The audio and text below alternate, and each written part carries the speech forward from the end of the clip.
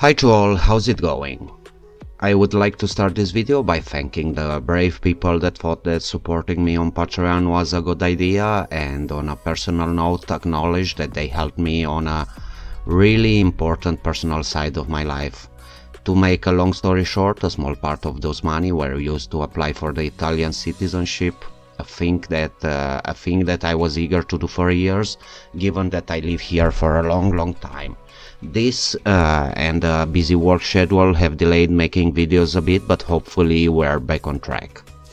Thank you so much, it means so much to me, and as a side note I wanted to let you know that those money are also partly going back to the developers and partly getting used to push ahead with the CNC project so we can experiment and improve even more.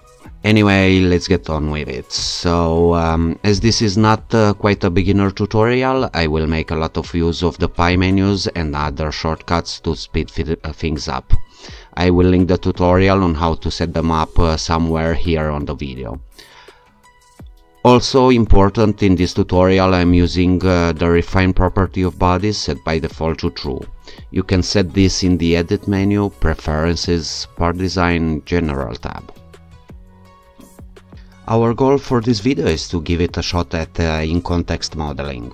For this purpose we will model an enclosure for a Raspberry Pi for 3D printing that hopefully will follow the cutouts positioning referenced from the board. It will also sport a complex shape for the separation plane of the two halves, and that is a full-blown tutorial in itself. Because of this, the tutorial will be split in at least two parts to keep things from being over an hour long. The board model was downloaded from GrabCAD in the step format, and you can get it at the address that you see on the screen.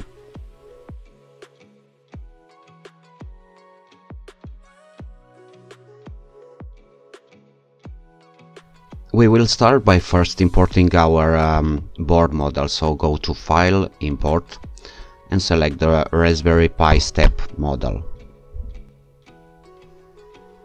Let's create a new part that will be active and rename it as Raspberry Pi case. Go ahead and grab the imported model and let's move it inside our newly created part.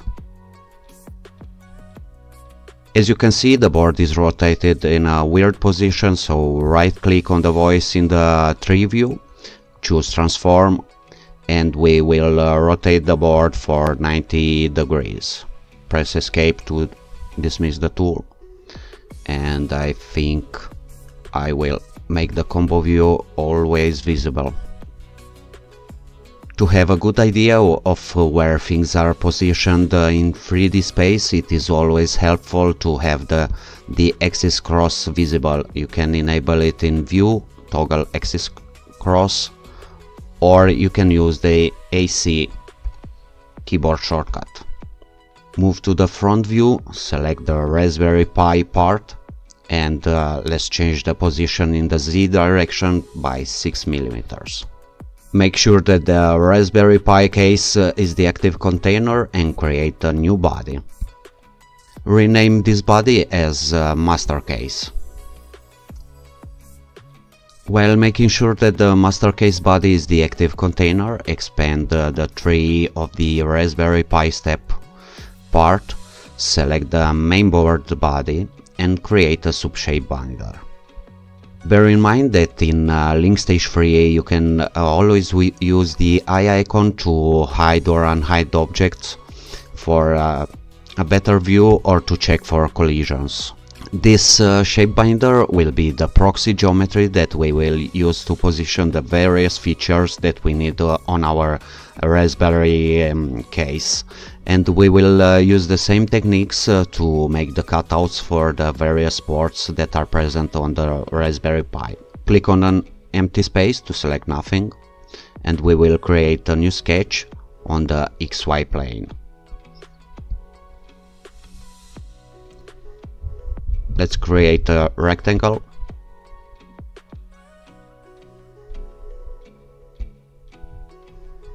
Right click to dismiss the tool, select two vertices and the origin of our sketch, press S for symmetric.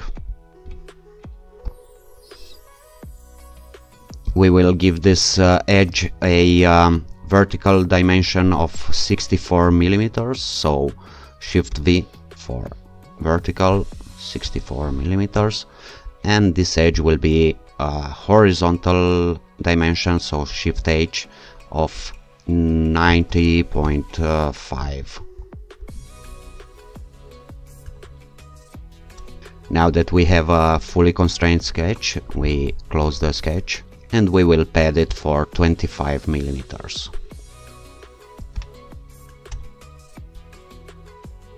Press OK. Okay, so let's compact a bit our tree view. Select the master case body, press Ctrl D for the material properties. We will choose plastic as material. We will give it a orangey color and a 50% transparency. This way we can see how things work inside our model. So close this view. We can always hide and unhide the board model to check for collisions. So if we switch our view to shadow view, notice how the case doesn't cast any shadows. To remedy to that, we need to select the file name voice in the tree view, go all the way down and change the transparent shadow from false to true. This will give you transparent shadows with a small price in display performance. So at this point we need to select our top face and we will make a fixed solid. We need to have a thickness of 2 millimeters. I want to make the thickness inwards, and the joint type I want to be an intersection.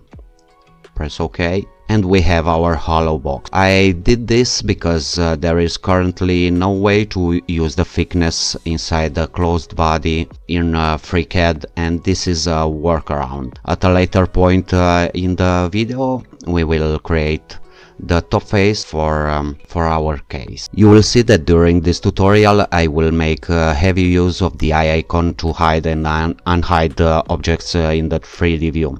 So let's go ahead and hide our board model.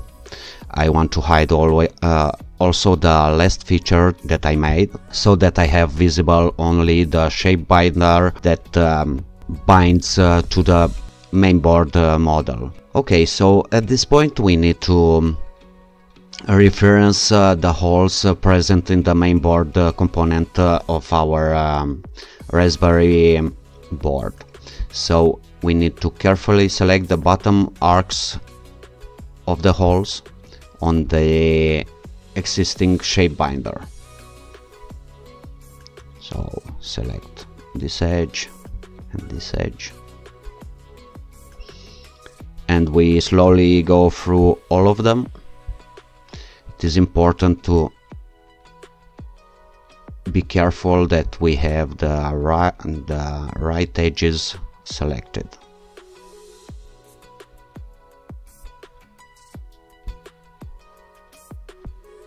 Okay, let's control this one also, and we need to create a new shape binder that it is based on our selection. It is important to check that the shape binder's property fuse is set to true, and also the make face property is set to true. Let's hide our original binder, unhide the last feature of our model, move to perspective view, and making sure that the binder is selected, we will pad it.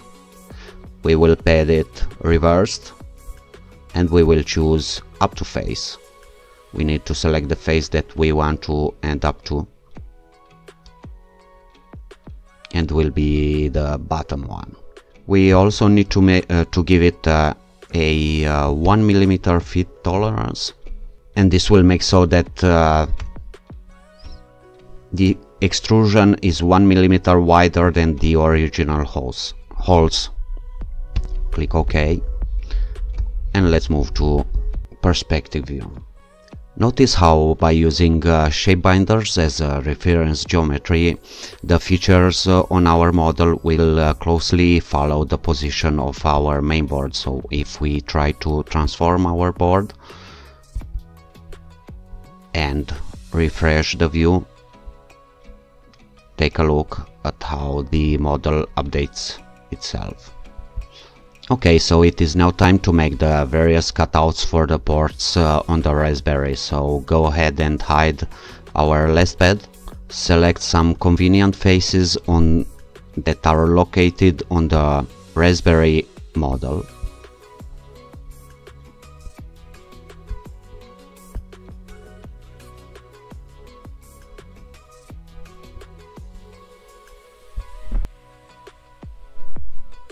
Let's see something here.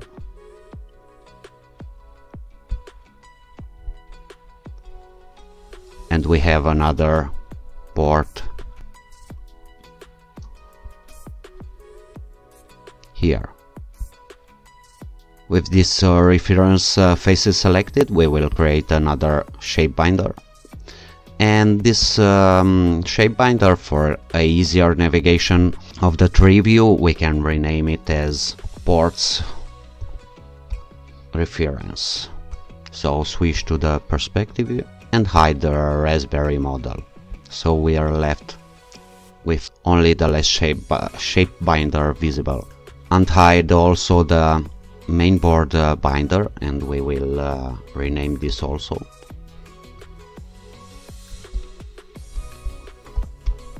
And let's make visible the last pad again. To create the cutouts on the side of our case, we need to create a new sketch that will be placed on the YZ plane. Hide the pad and unhide the main board reference. So let's import some external geometry.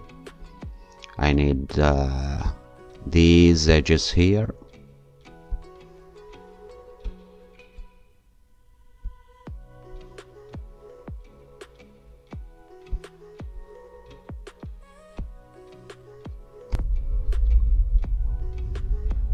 And we can always hide and unhide the board model to have a rough idea of what we are doing. Right click to dismiss our tool, click the rectangle tool. Let's create the cutout for the Ethernet port, another one for the two USB hubs. So let's start constraining this sketch. Hide the Raspberry model, switch to construction geometry.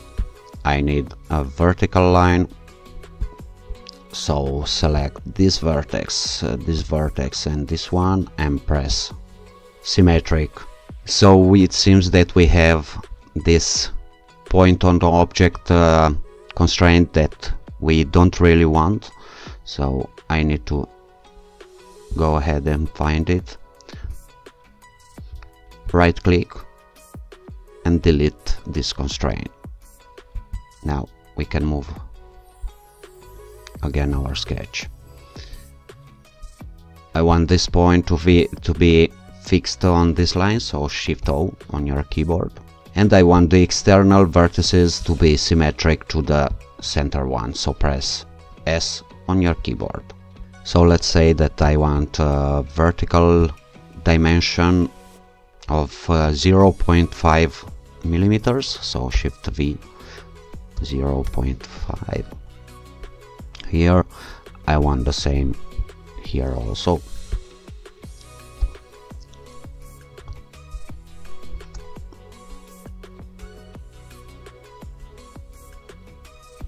And horizontal distance between these 2 points of 0.5 millimeters, so Shift H for horizontal, 0.5.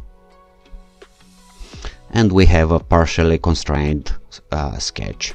We can check for collisions with our Ethernet port, and it seems pretty okay with me.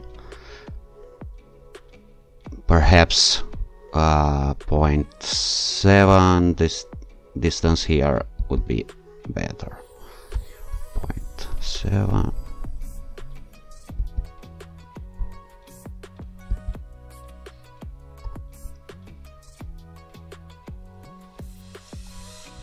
Okay, and in here also.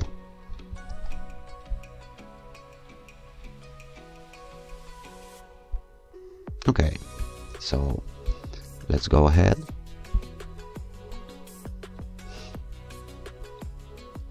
I want these two lines to be equal, so press E on your keyboard after selecting them. This one and this one equals. Okay, so if I unhide my Raspberry model, I can see that I can pretty much fix this point to our previously imported line that references the board. Unhide the board model, select this vertex and the line, press Shift O on your keyboard.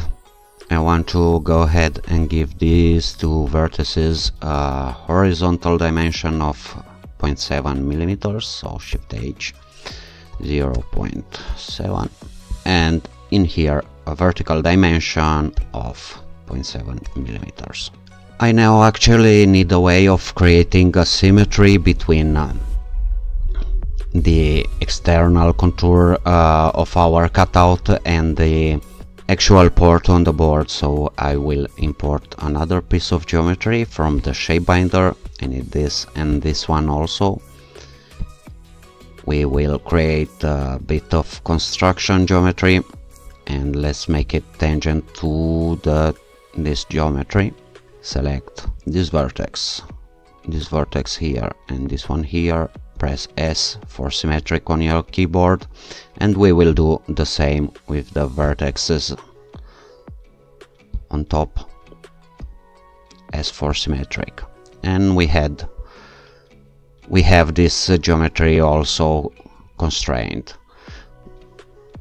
We need to do the same thing on the last cutout, so we have a fully constrained sketch. Let's close it, unhide the last pad, and we will make a pocket. Reverse the direction of the pocket and choose type through all. Press OK, and we have our cutouts. If we unhide the Raspberry Pi model, we see that we are pretty much set it up. So if we take a closer look at our geometry, we can see that it actually clashes with our case, and to remedy to that we will again use a shape binder. So hide our last pocket. So let's go ahead and select the faces that we want. I will switch the selection on top option to help me a little bit with this selection. Always press the Control key to select multiple faces, and we need these ones. We will create a new shape binder based on this geometry. Let's hide the Pi geometry, unhide the last pocket, and by selecting the last binder we will make a pocket. We choose to be symmetric to plane, 5 millimeters, and we will give it a 0.2 millimeter fit tolerance. We can hide the preview, press OK, and now we have a nice cutout for our front ports.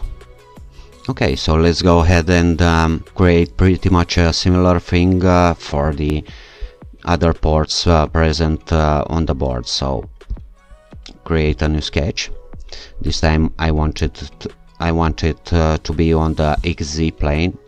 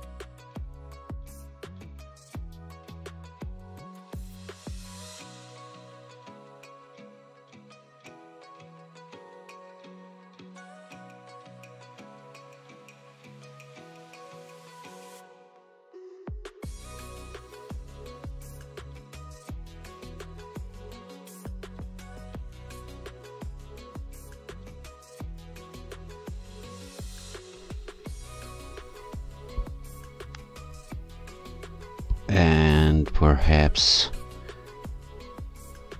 this can be 2.5 millimeters. We have a fully constrained sketch. Let's close the sketch, unhide our last pocket. We will pocket again, show preview, dimension through all, and of course we want it reversed. Press OK, and we are pretty much done with this side also. So we have one more port to do, and it is actually the SD card slot. So select nothing, create a new sketch. I want to make a new sketch in the YZ plane. Let's hide our last pocket.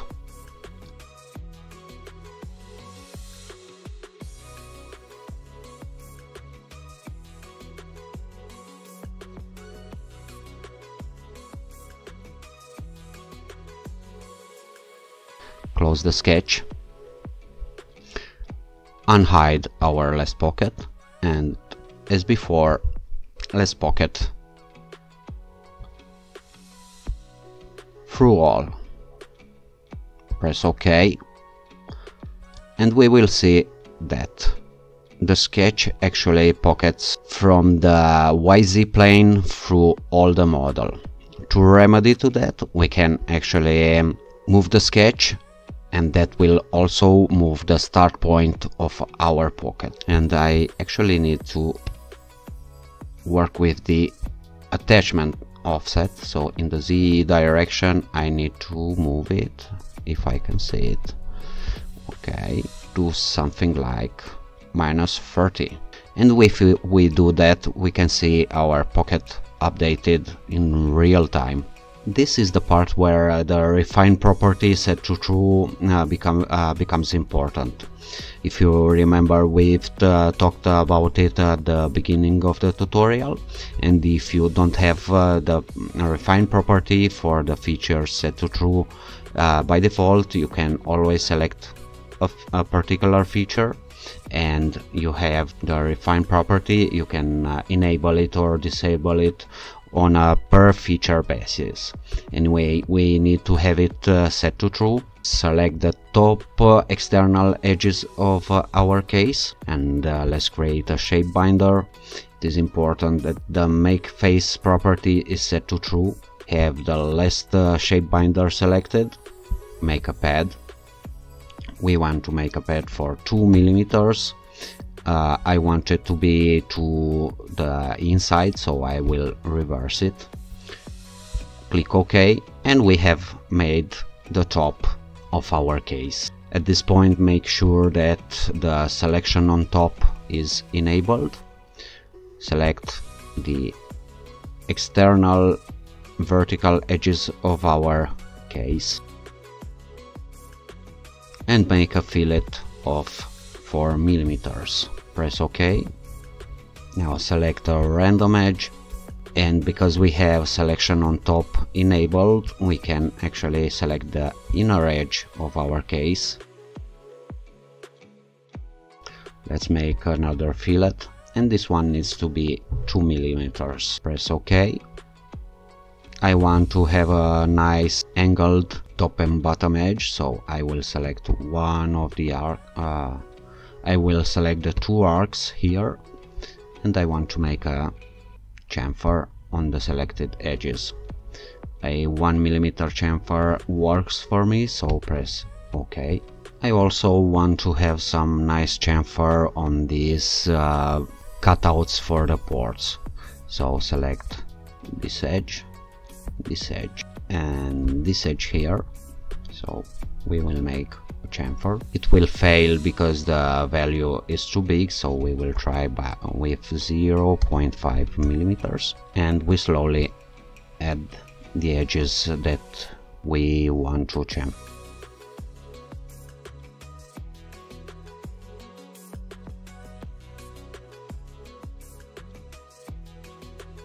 So I'm pretty happy with the result. Press OK. select the master case object, Ctrl D to control its appearance. We will toggle off the transparency, AC on your keyboard to hide the axis cross, and let's turn on the shadow to admire our model in all his glory. So this is it for part 1 for the part 1 of the tutorial. In the next part we will try to create a fairly complex cutout shape for the two halves of our Raspberry case. Thank you for sticking till the end, and I'll see you in the next one.